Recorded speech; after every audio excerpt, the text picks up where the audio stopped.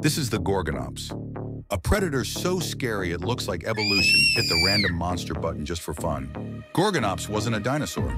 Nope, it was a Therapsid, basically a prehistoric mashup of reptile and mammal trying to decide what it wanted to be.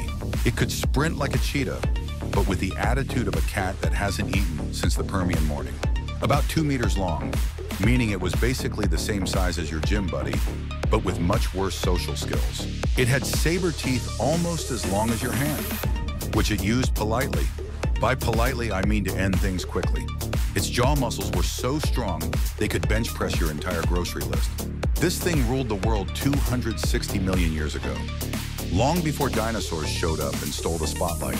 Gorgonops vanished in the Great Permian extinction, proving that even nightmare creatures can't survive the universe hitting factory reset.